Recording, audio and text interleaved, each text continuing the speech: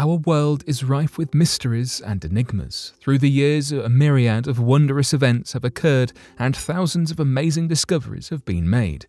We can never be quite sure what lies beyond the horizon. Between archaeological wonders and the rapid development of technology, there is an unbound potential for our future. So today, here at Unexplained Mysteries, we'll be taking a look at recent discoveries.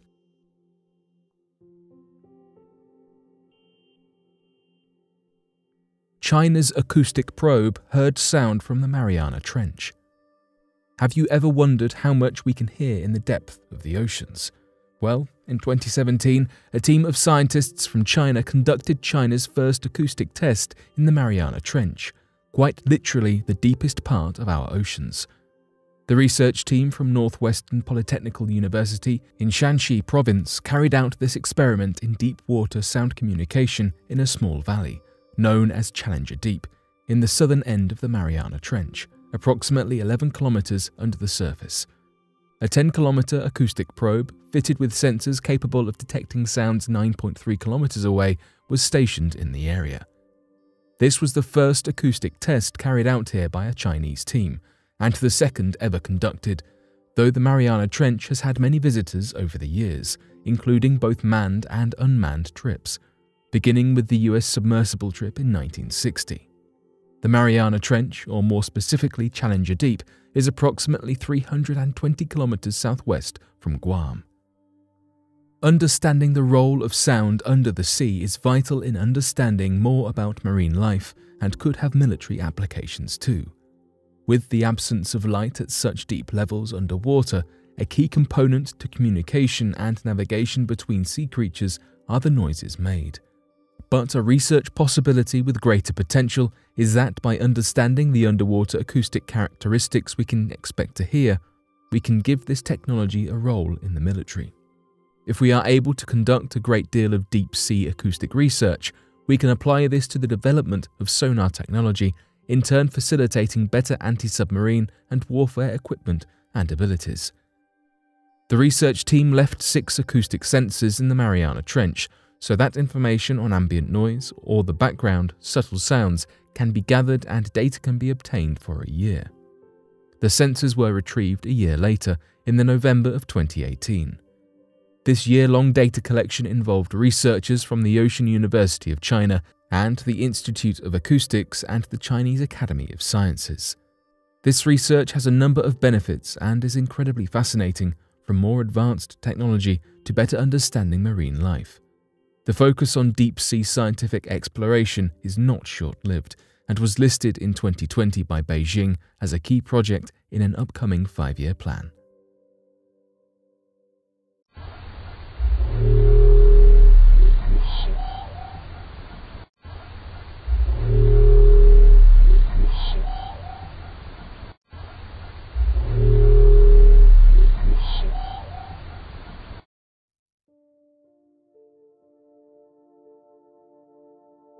Fortune-telling artificial intelligence. Despite how quickly technological developments are advancing our society, 2 things have seemed universally impossible: time travel and seeing the future.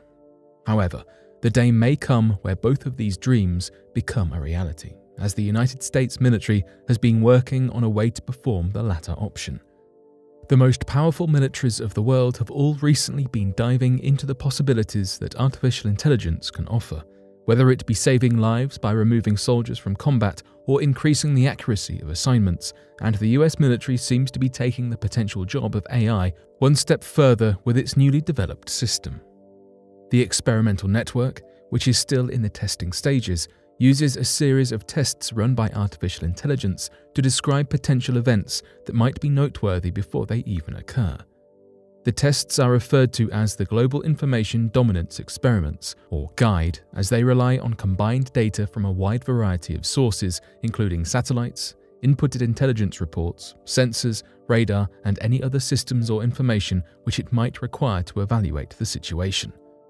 These information sources are available for the AI program to consolidate from the cloud, meaning that there are no limits to where it gets its information from. Military leaders involved with the development of GUIDE hope that it can be used as a tool to promote world peace and decrease the loss of life through military attacks and conflicts. US Air Force General Glenn Van Herk elaborated on this during a press conference discussing the new technology, saying that it embodies a fundamental change in how we use information and data to increase decision space for leaders from the tactical level to the strategic level, not only military leaders, but it also gives opportunity for our civilian leaders. Essentially, the system will be observing information and analysing it so that it can provide the anticipated moves of opposing military forces, which will allow the US to put countermeasures into effect that will prevent against or reduce hostilities. As the AI system learns and predicts future movements, more proactive decisions could be made by the US military leaders in the Pentagon. Although this all sounds incredibly fantastical and mystical, the principles behind the program are rather simple. The guide will analyze raw data as it is occurring, such as the number of cars coming and going from a military base, submarines leaving ports, or the changing patterns of aircraft, and assimilate this information into a prediction about events that will occur days in advance. It is essentially the same principles that are used by top military analysts already, but human analysts can take days to comb through this same data and arrive at a prediction, and by then, the information always runs the risk of being outdated or no longer relevant.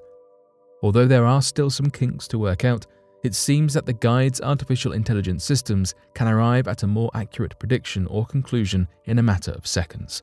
It remains to be seen whether the capabilities of artificial intelligence can really be applied to the discernment of the future, but it seems that Guide could do great things for military strategy and improving analysis, whether or not it sees widespread use.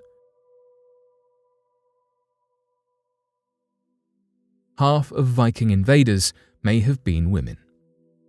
Popular lore depicts the infamous Viking invaders as brutish, impossibly strong men with flowing beards and bulging biceps. And while these men certainly existed, it seems that at least half of their number may have actually been women. Researchers who were studying the graves and bones of ancient Viking warriors had previously assumed that if there were weapons buried with the individual, denoting that they were a warrior, the individual was male. However, the University of Western Australia employed bone analysis on the bones of 14 Viking bodies and discovered that at least 6 of the 14 were women, with one unable to be determined. One of the women was even buried alongside a powerful-looking sword and shield that confirmed her status as a well-respected warrior. However, it's worth noting that, although this discovery is forcing researchers to reshape their theories that all of the Vikings that migrated from Scandinavia to England were male, it does not necessarily confirm that up to half of the Viking army itself was made up of females. Most of the female Vikings who were buried with weapons were also found to have oval brooches that were used to hold up aprons, indicating that many of the women might not have been warriors actively fighting in the Viking army, but rather women who travelled with the invaders to cook and clean and take care of the men. However, despite the fact that there might not have been absolute equality on the battlefield itself, the research and analysis of the graves following the surprising revelation of gender has confirmed that many women undoubtedly did in fact wield swords and wear armour. Some researchers hypothesize that the women, brave and unafraid of the danger, may have accompanied their husbands and sons on the treacherous migration into England and been prepared to fight alongside them as the need arose. The published study of the sexes of the Viking bones confirmed that, although the results presented here cannot be used to determine the number of female settlers, they do suggest that the ratio of females to males may have been somewhere between a third to roughly equal. This study revealing these surprising results has already revolutionized certain aspects of archaeology, particularly how researchers and archaeologists view and study burial locations and gravesites.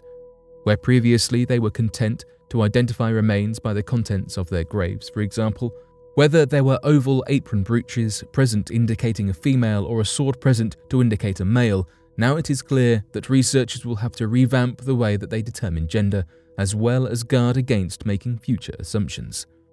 While some ancient cultures definitively had no place for women beyond the hearth, this is clearly not the case with the Viking cultures, and archaeologists now must be careful to use osteological signs of gender within the bones themselves, rather than surrounding artifacts, to determine the gender of the person lying in the grave.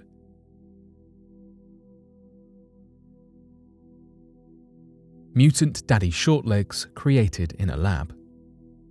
Harvestmen are a type of common arachnid in the order of Opiliones, known for their strange, flexible legs that are vastly disproportionate to their bodies and are better known by their household name daddy longlegs. However, that name is a misnomer for the new model, so to speak, of the daddy longlegs that scientists have recently created in a lab. The researchers mapped the entire genome of the largest species of daddy longlegs, Phalangium opilio, and were able to isolate the very genes that caused the elongated legs which make the spiders so distinctive. They were then able to suppress those genes in the embryos of developing daddy longlegs, resulting in creatures which are now better termed the nickname daddy shortlegs, as they were missing the extended appendages which the species is so well known for. And while it may seem that these strange experiments might just be all for fun and games, the lead author of the study of the experiments, Guillaume Genet, said in an interview with Live Science that our purpose was not just to shorten their legs just for the sake of it. We wanted to understand more about how these fascinating creatures evolved their alien way of locomotion and body plan. It turns out that daddy longlegs have very strange walking patterns when compared with true spiders, as they only use 3 pairs for actually walking and treat the longest pair as feelers, which they wave around to find their way. And turning off these long legs genes results in an entire shape change for 3 of their pairs of legs. When the HOX genes are down-regulated, these leg appendages transform into short food-manipulating appendages called pedipalps, explained Genet. Pedipalps have fewer leg segments and special flexible joints, which is quite a change from the legs that daddy longlegs are so well known for. Interestingly, the 4th pair of feeler legs remained, resulting in strange-looking specimens that only lived for a short time, meaning that the so-called daddy shortlegs could not be a viable species. The gene patterns and expressions displayed in the daddy longlegs are able to be better understood as a result of these experiments, and analysing the linkages between the genes can help to create an evolutionary map of sorts for this incredible species, which has been around an astonishingly 400 million years. Looking at the possible cause of evolution can provide a small glimpse into far distant history, and it is the hope that future studies can be conducted with other species that can help describe how certain unique features came to be. This LA startup is building tiny injectable robots to attack tumors. A medical miracle has been achieved in Los Angeles, California. Doctors have managed to create a microscopic mechanism that can be loaded with cancer-killing chemicals that can be injected straight into a tumor. This precise method could potentially save millions of lives and families. The tiny injectable robots work as a vehicle for the chemicals used to break down cancerous formations. Since these chemicals can be highly destructive, it is important to avoid contacting healthy cells with these chemicals. These microscopic injectable vehicles make this possible. The device is roughly the size of a breadcrumb and uses magnetic forces to steer through the body. Doctors on the outside intend to direct the machine to the source of a cancer hotspot and deliver the precise amount of antidote. This discovery could very well be a revolution to modern-day science as we know it. It has only been used so far to treat cancer, but the possibilities for the future are endless. What was once a seeming science fiction fairy tale is now being tested in hospitals around the globe.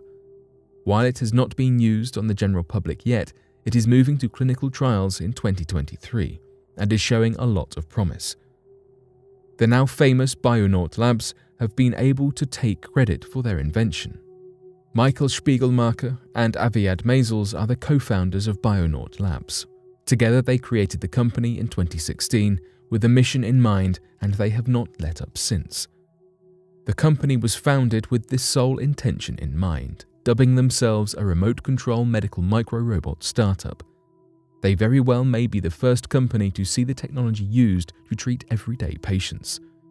The Trailblazers were granted $20 million in venture capital funding and employed technicians with previous experience in microscopic robotics and other precision manufacturing. They recognized the potential of their idea when studying the technique of current cancer treatment methods. They found that most drug treatment is facilitated through diffusion within the bloodstream. This creates a litany of complications as it requires a high dose to maintain its composition for delivery to the afflicted area. Not only that, but it also means that the entire body must feel the effects of the chemical pumping through their bloodstream. Spiegelmacher realized the pitfall of this method and stated, "We wanted to just figure out a way to get there, to the afflicted area, instead of flooding a body with therapeutics."